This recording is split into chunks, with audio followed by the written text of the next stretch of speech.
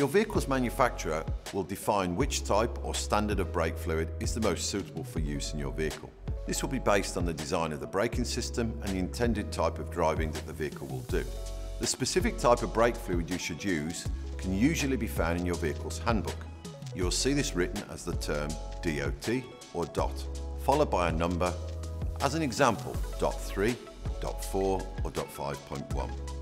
These are the three main standards which brake fluids are designed to meet, and they vary in the performance they deliver and the application they are intended to be used for.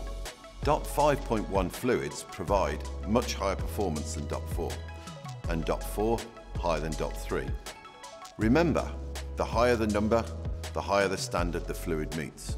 As well as looking in your handbook, you can also use the various online tools where you can look up your vehicle's details and receive recommendations for which brake fluid to use. Many retailers also have booklets and reference charts to help you choose the correct brake fluid for your vehicle. Different DOT fluids can be mixed, but there are some basic rules.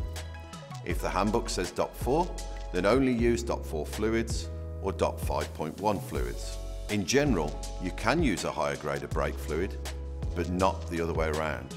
Please do not add a DOT3 fluid to a system that is designed to use a DOT4 fluid.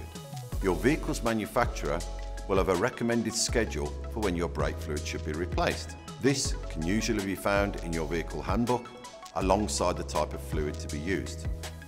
Replacing or changing the brake fluid is a complicated and safety critical job, and I recommend that you take your vehicle to your trusted mechanic for this work to be carried out.